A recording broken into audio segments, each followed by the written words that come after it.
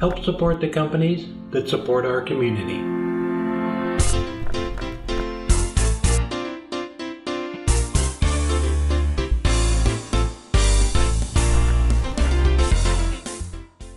I hope everybody's doing well. So last week we had a project planned and I got sick. I had a horrible head cold all week. I got it on Monday and didn't get over it until Saturday.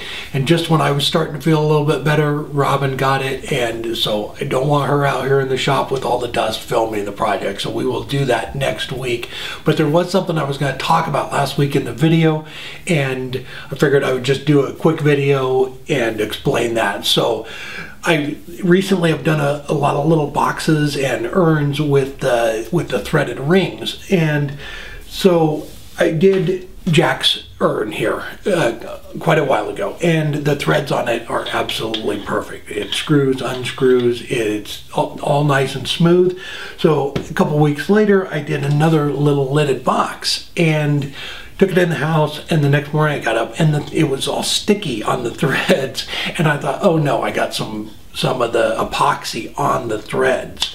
So I was going to work on that, get it all cleaned off. I took like a dental pick and started picking it off of there, but I didn't get around to it. I still haven't gotten around to it. I still need to clean that off. And then I did some small pill boxes, and it's not the epoxy.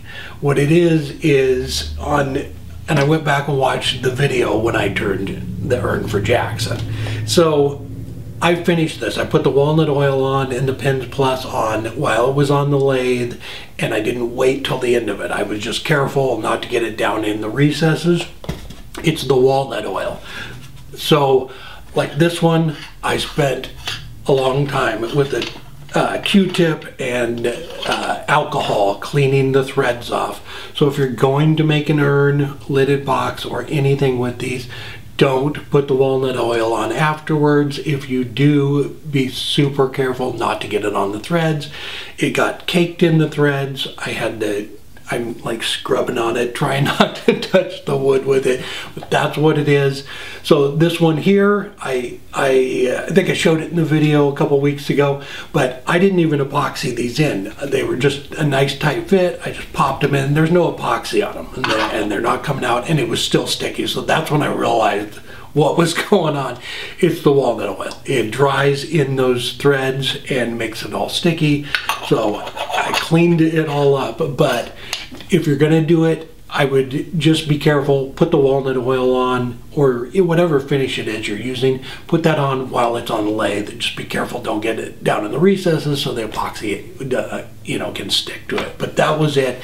It was, yeah, I was trying to figure, I was puzzled. I was trying to think about, I didn't see any epoxy on the threads when I was putting them in, but that was it. It was a mess.